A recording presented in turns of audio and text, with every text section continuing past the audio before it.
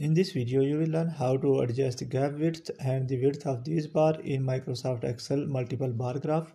You can see here I have inserted the multiple bar graph and I want to adjust the gap width and the width of this bar in this graph. So in a separate sheet, I have already entered the data.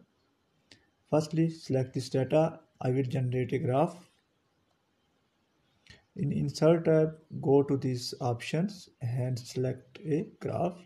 If this video is helpful for you, then please like this video and subscribe our channel for more informative videos.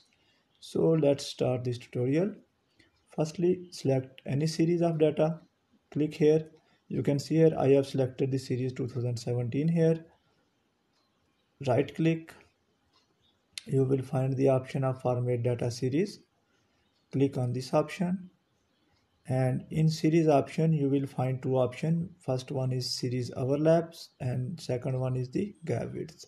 Series overlap is used to adjust the gap width between these two series, and the gap width is used to adjust the width of these bars. So there are three ways to adjust this series overlap. Firstly, you can use this cursor, or you can use up and down option, or you can manually write here anything. For example, I want to remove this gap, so I will write here 0.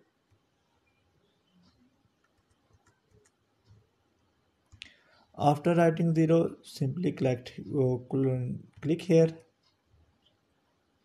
Now you can see here the gap is removed. If I will write 30 here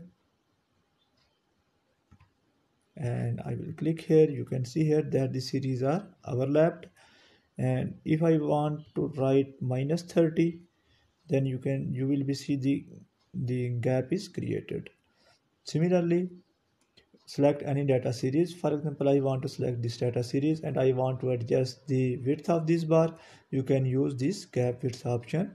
If I will move it here, you can see here the width of these bars is increased, and if I will move it in this direction, the width will be decreased. Hopefully this video is helpful for you though. That's the end of this tutorial. Goodbye.